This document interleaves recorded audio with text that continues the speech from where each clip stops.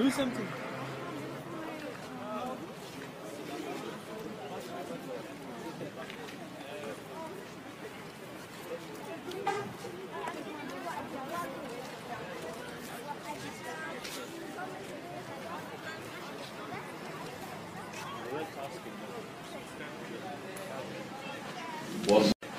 والصلاة والسلام على عباده الذين اصطفى خصوصا على أفضلهم وخاتم النبيين محمد الأمين وعلى آله وصحبه أجمعين وبعد. Perhaps you can close that door and open the other one so we don't have this traffic jam over here. And put the chairs in front of the door there. And then open that door. Thank you. We begin with Allah's blessed name.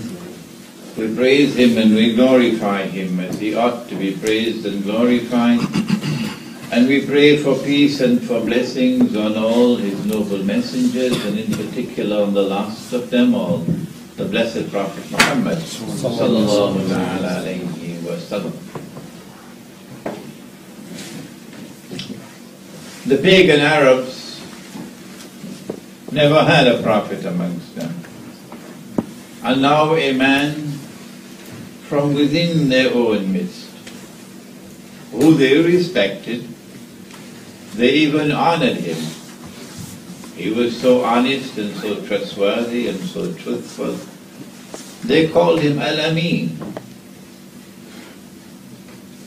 He was married to a wealthy woman, and he was held in esteem. He belonged to the Quraysh, he belonged to Banu Hashim, he held a very respectable position in society. And now he declares, I am a prophet, like there were prophets before. And they knew about Ibrahim alayhi salam. They knew about Ishaq alayhi salam. They knew about Ismail alayhi salam. They had contact with the Jews who were just next door in Yathrib, Medina. How can we tell whether he is indeed a prophet?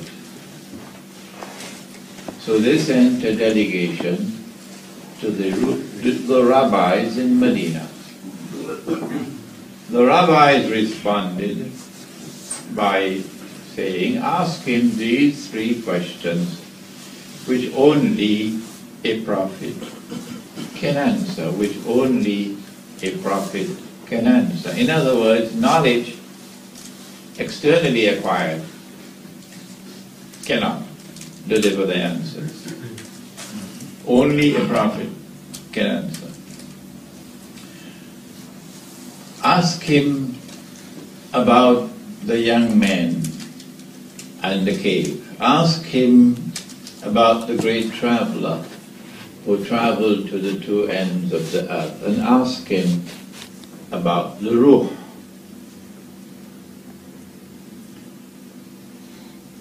When they came back, the Quraysh then came to Nabi Muhammad alayhi salatu wasalam and said, if you are indeed a prophet, answer these three questions.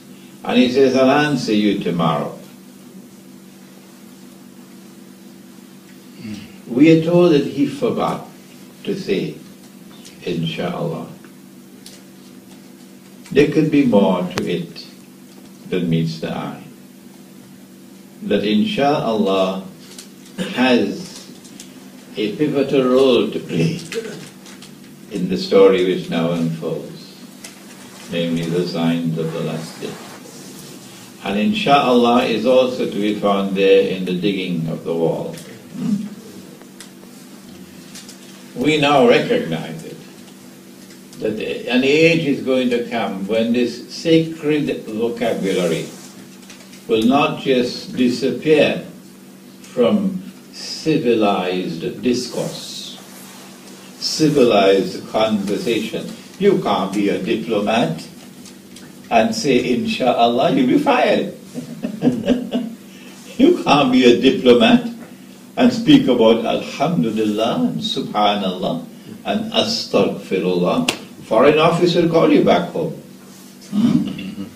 You can't use this kind of vocabulary and survive in big business. No. An age is going to come when this vocabulary will disappear. These pious expressions will disappear.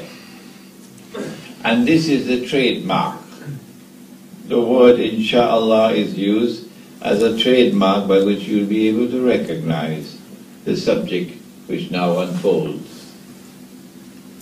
Are we in that age today? Most certainly we are.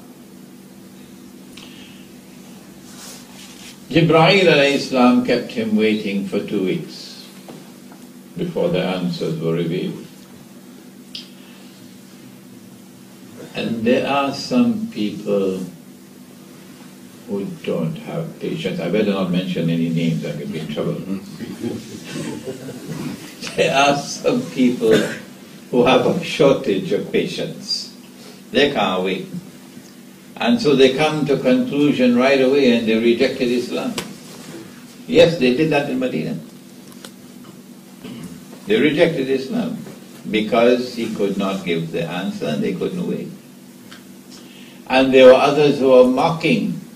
Look at him, he cannot answer. So we have secured a victory here. But we know that Allah is with those who are patient. And if you wait long enough, the truth will come. And so the answers did come. Allah subhanahu wa ta'ala sent down the answers, but significantly, 2 of the answers were placed in Surah Al-Kahf. But the 3rd was put in Surah Bani Israel. That could not be by accident. Maulana Abul Ala Maududi is a very learned scholar of Islam, and we have respect for him, for his scholarship as a servant, a sincere servant of Allah. He was persuaded, for reasons best known to him, that the 3rd had to be in Surah Al-Kahf, because the other 2 were there. So he decided that the 3rd answer to the 3rd question was to be found in the story of Musa alayhi salam and Khidr alayhi salam. And he put that down in his tafsir, Tafhim al-Quran. We respect the Maulana. We respect the ulama, the people of knowledge. And we mean no disrespect when we say, Maulana, you are wrong.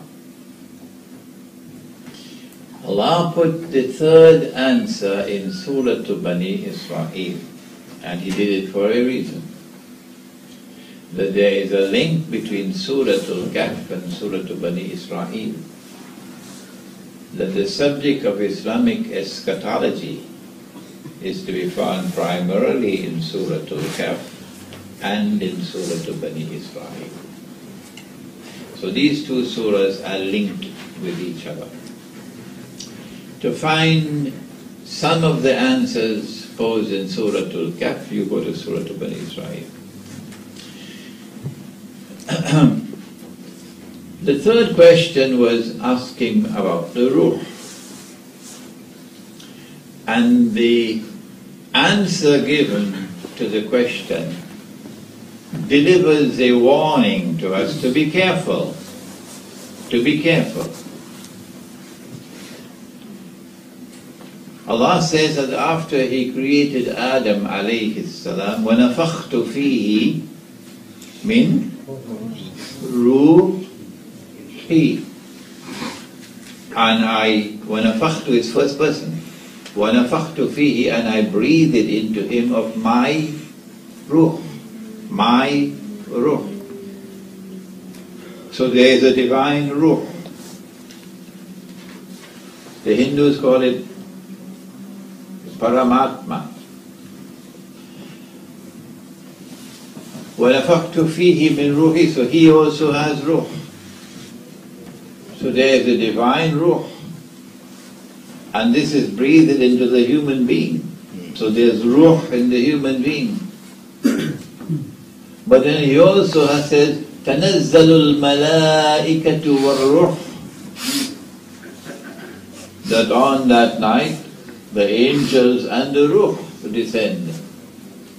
وَأَيَّدْنَاهُ بِرُوحِ الْقُدُسِ, and we strengthened him with the holy, or they call it the Holy Ghost, the Holy Ruh, and the Christians call it the Holy Ghost.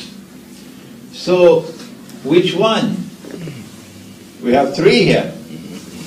We have Allah's Ruh, we have the human Ruh, we have Jibreel alayhi salam who is Ruh. So it's a tricky question. Does he know about all of this? Will he be able to answer? How will he answer?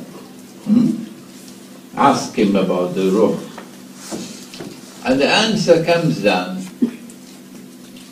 And listen to how the answer comes down. Allah first repeats the question and then gives the answer. This must not escape your attention. وَيَسْأَلُونَكَ عَنِ الرُّوحِ, and they question thee about the Ruh. And then he gives the answer. And then when Allah addressed the question about the great traveler,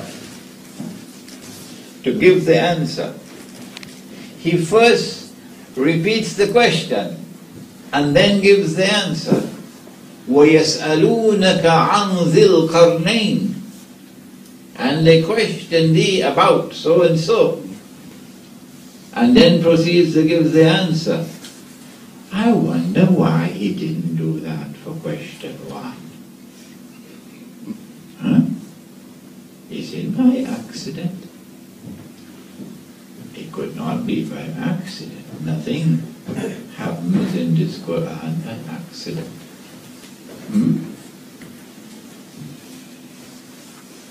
There must be a reason why he does not repeat the question in giving the answer for question 1 about the young men and the king. When he answers the question concerning the Ruh, he delivers an answer which silences them. قُلِ الرُّوحُ مِنْ أَمْرِ رَبِّي. Amr is command, order. Say to them, say this to them, say only this to them, say nothing more than this to them. That the Ruh is by Allah's command. And that silenced them. There's nothing more. وَمَا أُوتِيتُ مِنَ الْعِلْمِ إِلَّا قَلِيلًا. And insofar as this subject is concerned, you have only little knowledge. I have given you only little knowledge. This occurred a few years before. This occurred while we were still in Mecca, before the Hijrah. We know that the answer reached them in Medina. We know that. Because when we arrived in Medina, they came to him and they asked, when your Lord said that you have only little knowledge of this subject, who was he referring to? Was he referring to us, the chosen people of Allah for whom heaven is reserved, the elite of mankind, all the rest are cockroaches? Or was he referring to them, the cockroaches, the ummiyun? And the answer stunned them. The Prophet said, alayhi salatu wasalam, he was referring to both of you. Both of you. Which means that we who have the Quran, we who have Muhammad sallallahu alayhi wa sallam, we have more knowledge than they have on this subject of the end time. What a pity it is that other time we should be intellectually leading the world in explaining the strange events unfolding in the world. At the time we should be leading the world in our analysis of what is happening in the world of politics, what is happening in the economy, what is happening in the world of money, what is happening in terms of power politics in the world. When we should be leading the world in anticipating events which are to unfold. When we should be leading the world in informing the world where they're going. Ours is a voice which seems to be, should I say it? I don't know, they're eating halwa. What's happened? Where is the voice of Islam? What has happened to the learned and distinguished scholars of Islam? What has happened? وَمَا أُوتِيتُم مِّنَ الْعِلْمِ إِلَّا قَلِيلًا, indicating that there is more knowledge here than amongst you, the chosen, so-called chosen people. With this marvelous introduction to the subject, we now proceeded to Suratul Kahf and to the story of the young men in the cave.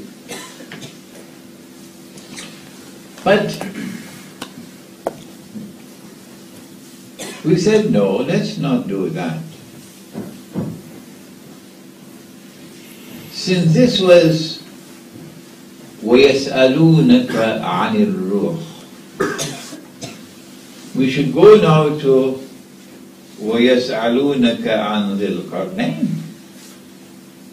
for continuity.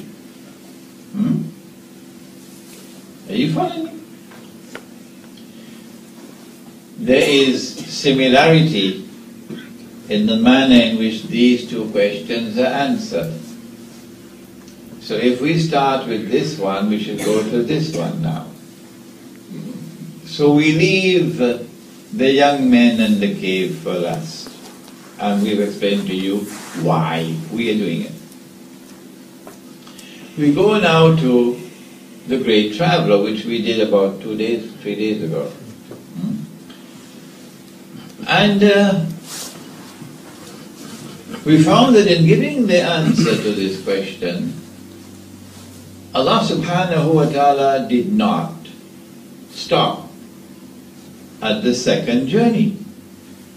They had only asked about 2 journeys, the 2 ends of the earth. But we are being taught a lesson now that when these fellows ask a question, the target of the question is not in the question. The target of the question is elsewhere. And you have to be able to discern what is the target of the question. So you're dealing with very clever people. Allah speaks about the 3rd journey. That's what you wanted to know about, the 3rd journey. Although it's not there in the question. And at the end of the 3rd journey, we reached one of the major signs of Allah, of the 10, Gog and Magog. So now we know that the target of the question was Gog and Magog, not the traveler, Gog and Magog, which only a prophet would know about, Gog and Magog.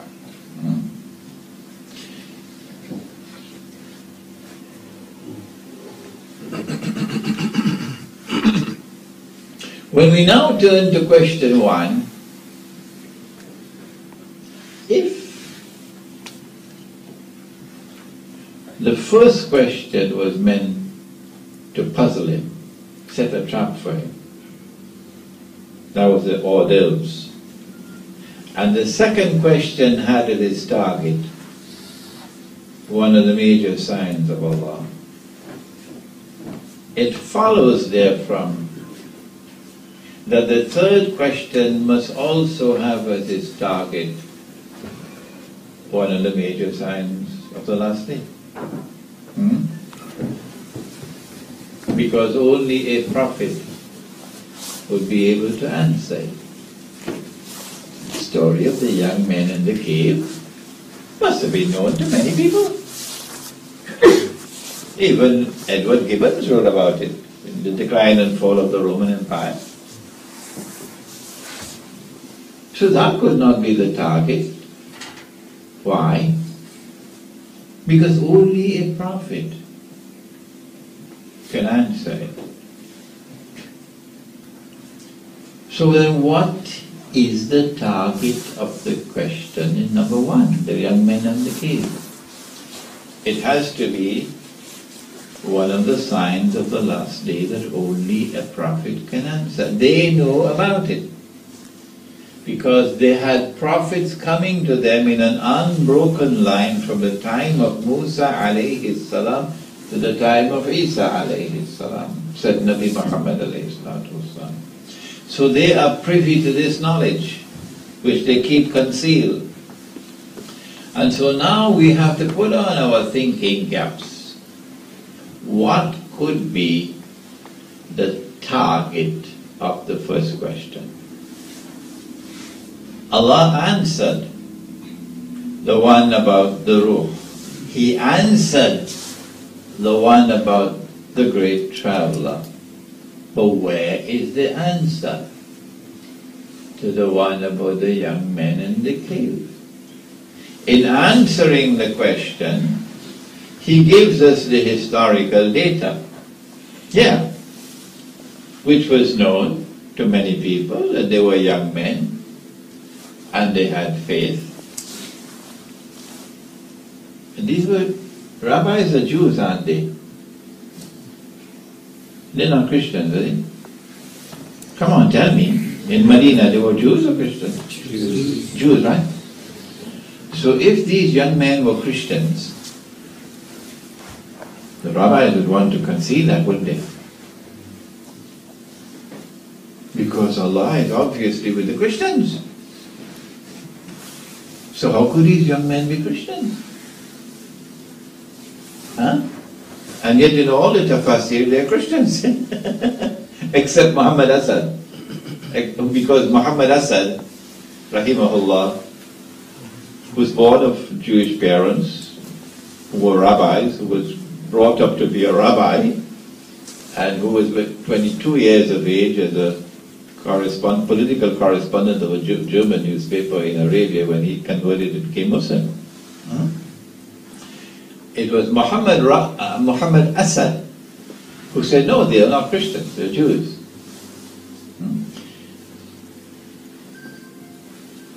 These young men, free from a society which was blaspheming, and this was well known, and they fled to the cave, and the miracle occurred, and it was well known. Indeed, Allah subhanahu wa ta'ala went on to give some more information that they didn't have. It must have stunned them when they heard it. Because I don't think the prophets informed them about the dog. If I could speak with them and if they would be truthful to me, which I don't think they will, I believe we can confirm that they did not have information about the dog. And Allah subhanahu wa ta'ala sends down in Surah Al-Kahf of the Quran the bare history of the subject, but includes the dog and includes the dog lying at the center of the entrance of the cave, and even describes how he was lying with his front legs stretched out in front of him. These meticulous details must have shaken the Jews. But the target of the question could not have been something located in the historical record. The dog could not have been the target of the question. It had to be something located in the end times, because Gog and Magog is in the end times. So what could have been the target of the question? We have come to the conclusion, this is our conclusion, no one has to accept it. We have come to the conclusion that the rabbis wanted to know whether he knew about Dajjal. I don't know what name they have for him, but whatever name they have for him, the Israeli Mossad is the best student he has. The Israeli Mossad has learned all their tricks from him. And indeed the Israeli Mossad has his motto. What is it? By way of deception. Dajjal has a PhD in deception. It's book by that name. Oh. Now, there's a book by that name as well. Now, we have come to the conclusion that the target is Dajjal. But in Surah Al-Kahf, Allah does not make any direct mention of the target of the question. In other words, he left them guessing. And that is how the subject of Dajjal is dealt with in Islam and in the Quran. All the references to Dajjal, all the data pertaining to Dajjal are all of this nature. That if you want to use ordinary reason and logic, if you want to use only external observation, you will end up with a flying donkey. And how embarrassing it is going to be. And I am not being disrespectful to my brothers, the learned scholars of Islam. How embarrassing it's going to be when on Judgment Day you learn that you were using Dajjal's money and you never even knew it.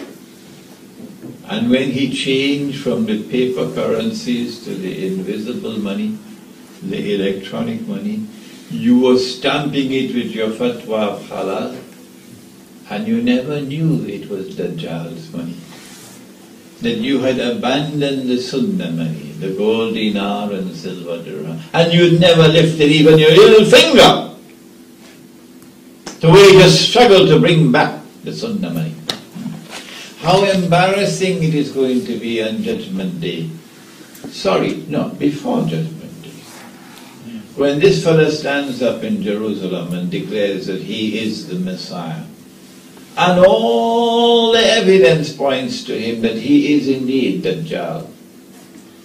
But you go to him and you say to, excuse me, sir, you say you are the Messiah. I believe you are the false Messiah, but I have a problem. Where is your flying donkey? It's going to be embarrassing. The subject is hidden in the Quran. And we came across this word in that ayah of Surah Al-Isra. وَإِن مِّن قَرْيَةٍ إلا نحن مهلكوها قبل يوم القيامة أو معذبوها عذابا شديدا وكان ذلك في الكتاب مسطورا. كان ذلك في الكتاب مسطورا. So there are subjects in the Quran which are mastur. Dajjal is most certainly mastur in the Quran, but it is there. And so the answer is given in Surah Al-Kahf, and it is given in a way to warn us. Warn us. Surah Al-Kahf is warning us that the greatest fitna that mankind will ever experience from the time of Adam alayhi salam to the last day is a fitna that will attack you in a manner that it will be difficult for you to recognize it. You will not be able to recognize it using the left eye alone. You also need the right eye. Excuse me, sir, you say that you are the Messiah. I suspect that you are the false Messiah. But how come you have two eyes? You see the problem? Because the Prophet said you have only one eye, but you have two. The subject has to be addressed in a different way. You need a different epistemology. And Surah Al-Kahf comes to deliver that epistemology in the story of Musa alayhi salam and Khidr alayhi salam. That Musa alayhi salam, using the conventional methodology of knowledge externally acquired and formulating judgment on external observation, comes to the conclusion on all three occasions, and on all three occasions his conclusion and his judgment is wrong. But another man comes along and he gives the right answer. And Allah says to Musa alayhi salam, there is a servant of mine more learned than you are. He says, I want to meet him.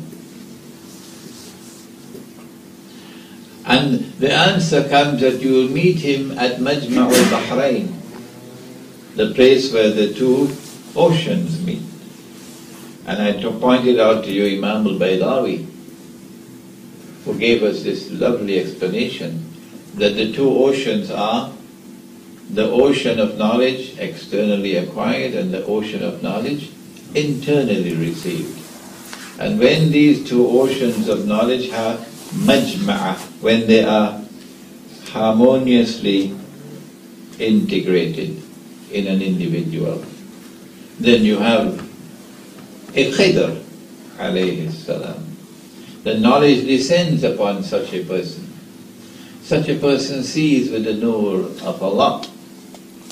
So Surah Al-Kahf of the Quran is telling us that you will not be able to understand the world in the age of Dajjal, in the end times. Because he'll be the mastermind of the world at that time. You will not be able to understand the world at that time. You will not be able to explain the world, and you will not be able to respond to the challenges of the world at that time, unless and until you change your methodology. Unless and until you adopt this epistemology, that knowledge comes from both the external and the internal. And this is why when Maulana Fadlur Rahman Ansari rahimahullah established the Alimia Institute of Islamic Studies in Karachi, Pakistan, and we were so fortunate to be his students, we couldn't understand why was this man so emphatic about the spiritual quest being the foundation of knowledge. I, for one, I rejected it. At the age of 21, 22. I said, listen, I could handle that later on in life. At this time, let me devote myself to the pursuit of knowledge.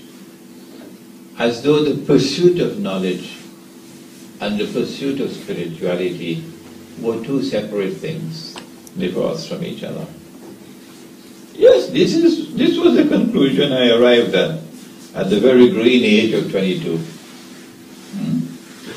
What Maulana Fadlur-Rahman Ansari rahimahullah was teaching us was that you need a foundation of spirituality in order to be able to advance in the world of knowledge.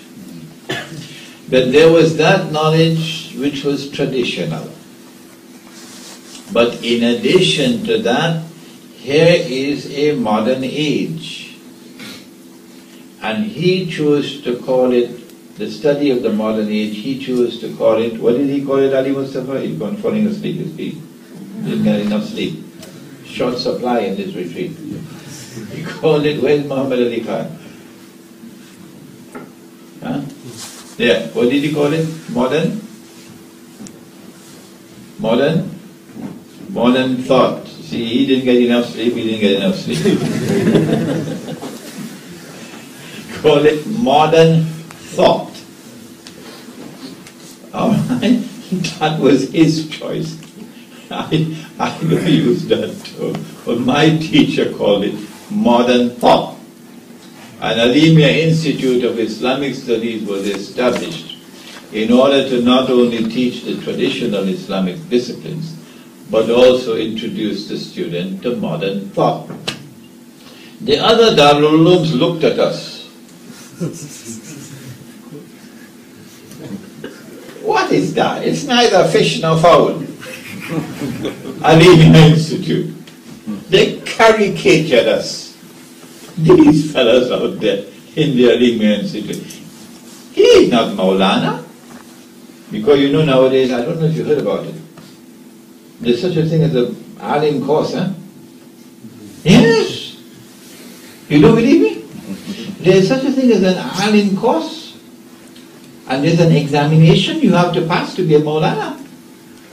You didn't hear it? You didn't hear it? Yes. And if you pass the exam, you're a Maulana.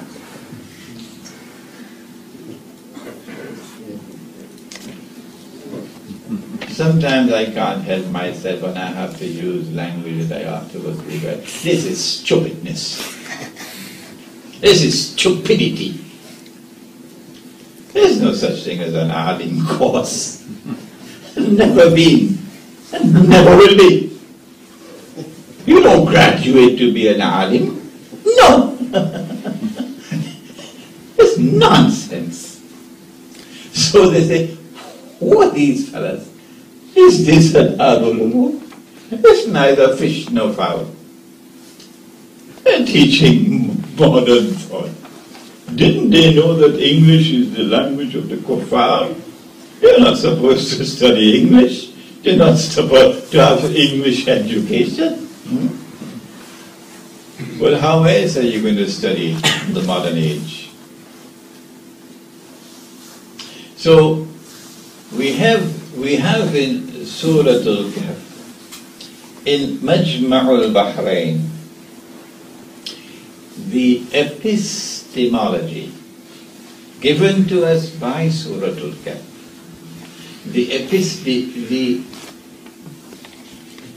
not inescapable, the indispensable, you can't do without it, the indispensable methodology for the study of the modern age. Is this the age of Dajjal?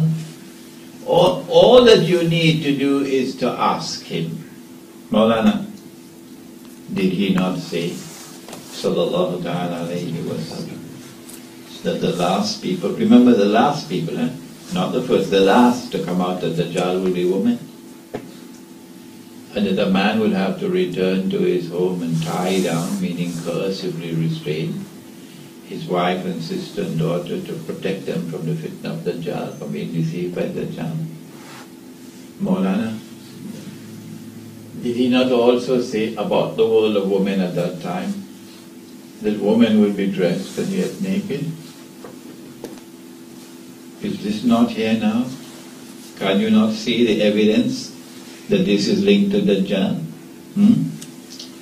If we are living in the age of Dajjal, then you better watch that money that you're using in your pocket, in your wallet.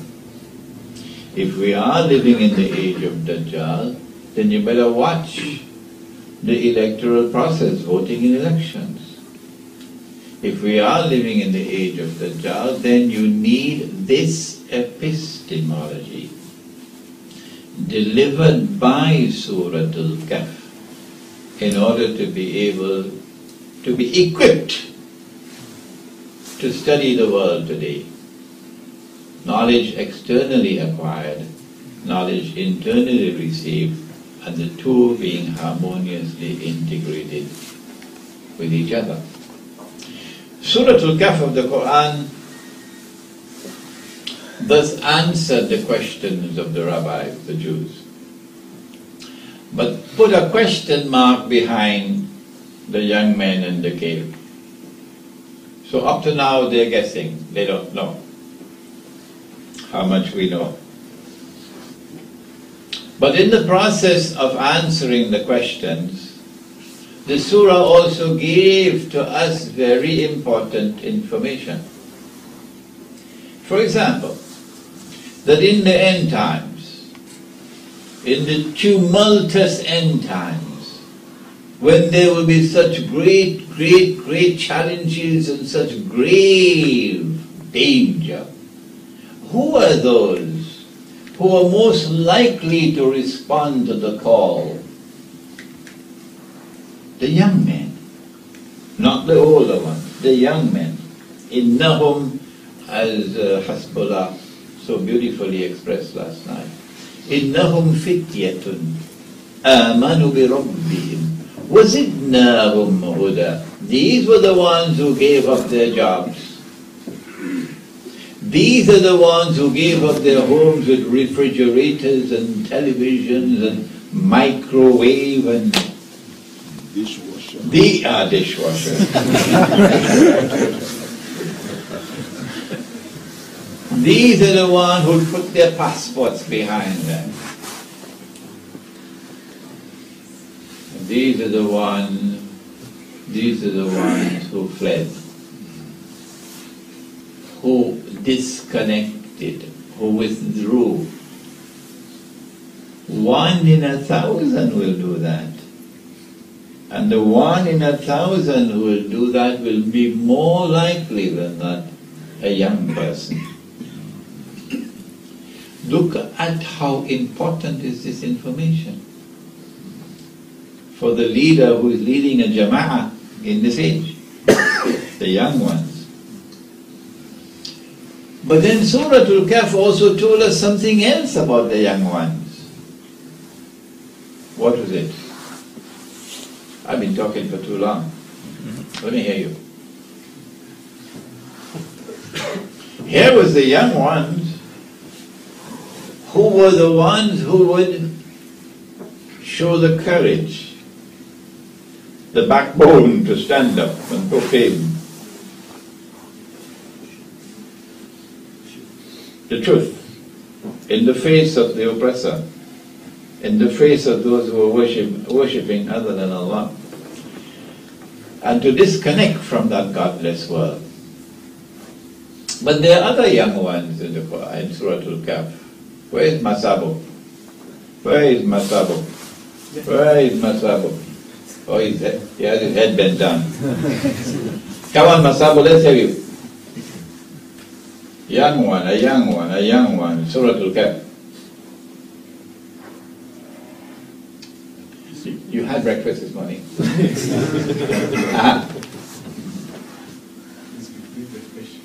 Oh, you. There is a reference in Surah Al-Kahf to young ones, in the plural, in the young men in the cave. And they displayed this trademark as being the ones more likely than not to stand up for Allah with courage and integrity. In Surah Al-Kahf to a young one. The young boy, Musa. Is your name Masabo?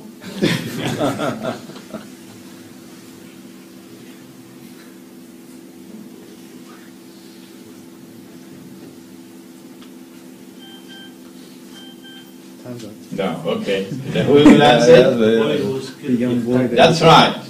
That's right. Khidr alayhi salam killed the boy.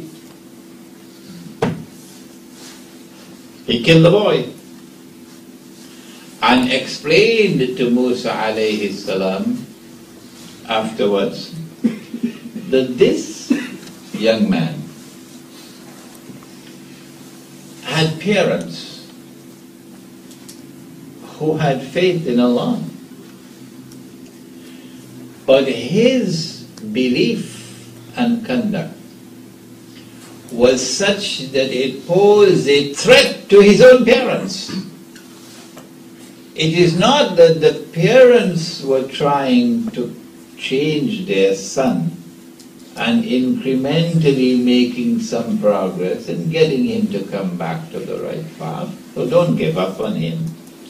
It was the other way around, that in the end times you can lose your children in such a way that it is not only a hopeless cause to bring them back to the path of Islam and to the Sunnah of the Prophet ﷺ, but more than that, that your young ones are going to pose a threat to you and your faith, and therefore to the faith of the society.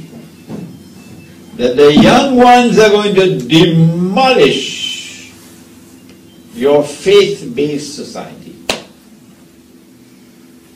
The ambassador is shaking his head because he knows what's happening in Malaysia. That's happening in Malaysia now. That you spend all these generations building a society on values that come from Allah.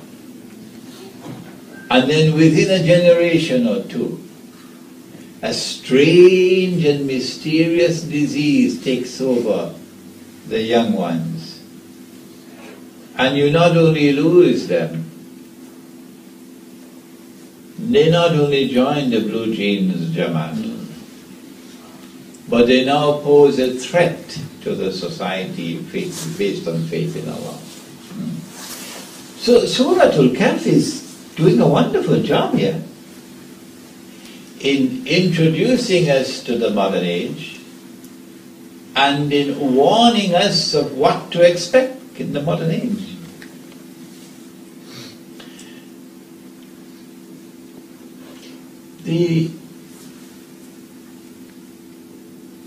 If you were not here when I spoke about a cup of tea that my wife Aisha is going to make, then you can answer the question.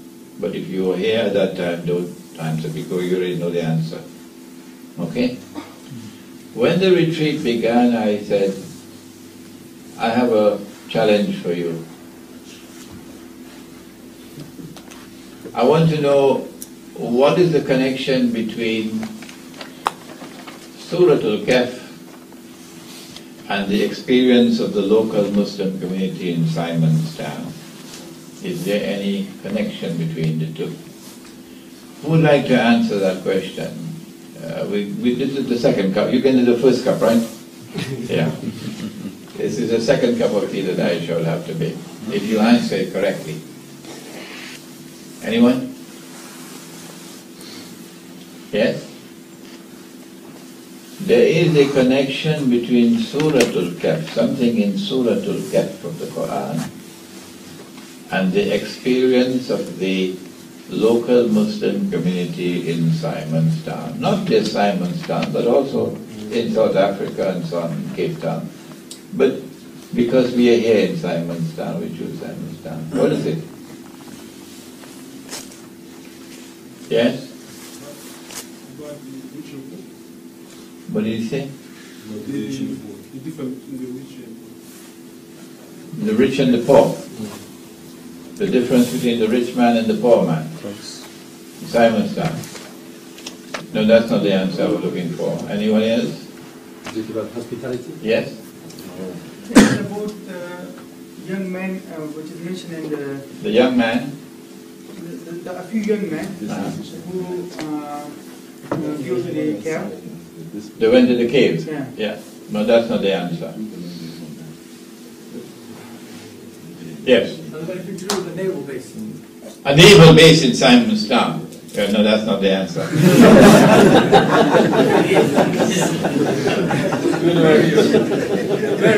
Hold on. The two seas coming together. No, that's not the answer. We are so fortunate, huh? To have a whole class pursuing PhDs in sophisticated guesswork.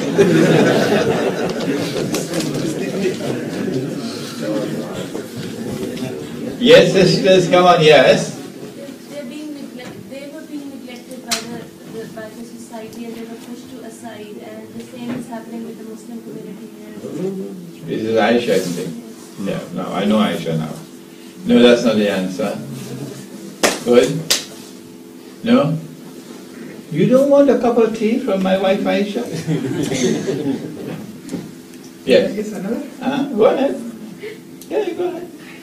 That is like when Musa and Hidr alayhi salam, they made a wall, and they didn't give them to The wall, they built the wall. That's not the answer. Yes. Was it about the Java driving you out of your land or something like it? Where someone takes over your land and you allow it? I want something, I don't want the word land, I want something else. Go ahead, come on. Not Surah Al-Kahf, go ahead.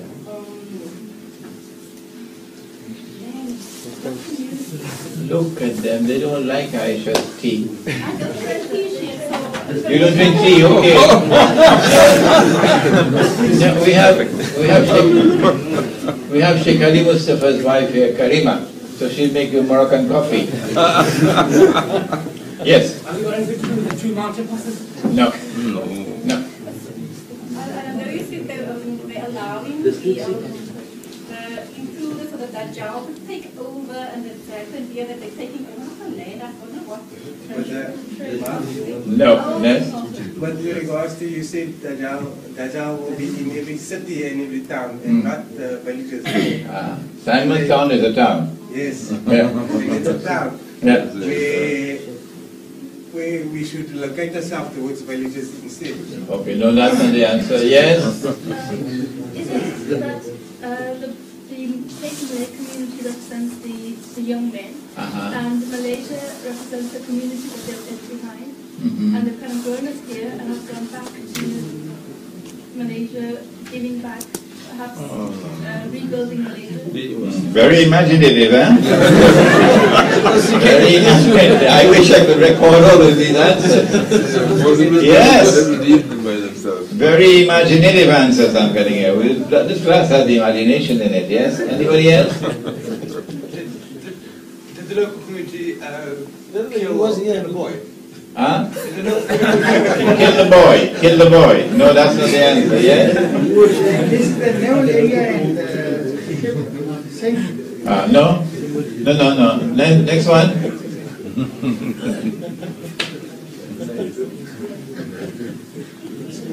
The answer is in the story of Musa alayhi salam and Khidr alayhi salam. Yes. But you were here, so you Yeah, You wasn't here? Yes, he was here. You were not here? Alright, we give him a chance. Go ahead, let me hear you. If you get the right answer, and you were already here, you know 25 years tea, yeah? Alright, go ahead, let me hear the answer. What is the tea you had? Let's hear you, Masabo, come on. I don't know if I was here, but Alright, let's hear you. Never mind. the appearance and the reality are opposite. Appearance and reality are opposite to each other in Simon's Town. Good try. Good try, Masabo. Good try. Yes, that's very correct, yeah? No, it is in the story of Musa alayhi salam and Khidr alayhi salam. where the poor people had a boat, and an oppressive power came and seized their boat. All their boats were being seized. And you had a Muslim community here in Simonstown, which was not wealthy. They were fishermen, most of them. And they had their houses right around the bay here. And an oppressive government came, a wicked government came and seized their boats, meaning their houses. And today they look at the spot. This is where my house was. That is where he lived. That is where he lived. They can see it. But it's been seized from them and they can't get it back. So Surah Al-Kahf comes to give some comfort to such people whose hearts are still bleeding. Only 12 families now remain in Simonstown, only 12. And the reason why they remained in Simonstown was because the oppressive force, the government that seized properties, needed them because they had some certain skills that were required. So you were allowed to continue to live here because of the skills that you have, you see? Otherwise you too would have been packed out and gone. So when the Muslims of Simonstown, when they look at that boat, and of course you know when I use the word boat I mean a house. When I look at my boat out there, and my heart is bleeding, this is my property. I've lived there for 100 years. I can't get it back. Surah Al-Kahf of the Quran will come to bring comfort to their heart. That not in this age, my son, not in this is a different age, my son and my daughter.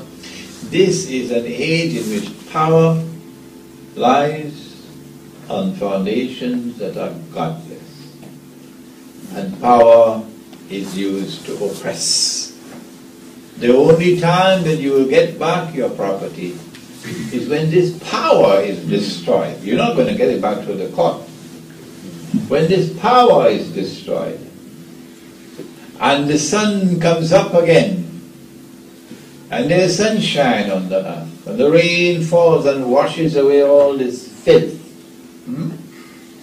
and that will come only at the end of history. When Nabi Isa alayhi salam returns and he kills Dajjal, and Allah subhanahu wa ta'ala destroys Gog and Magog. Osama bin Laden can't do it. Allah subhanahu wa ta'ala destroys Gog and Magog. And then the Muslim army will do the mopping up operation. And the Islamic State of Israel, Holy Israel, will be restored. That will be the Khilafah in Jerusalem. And at that time, the world will then experience the world that they had at the time of Zulkarnain. Okay, what's the time? Anybody? 10:40. 10:40? Is that so? Yeah. And the photograph is at 11? We only have 20 minutes. Okay. So let us pause for questions.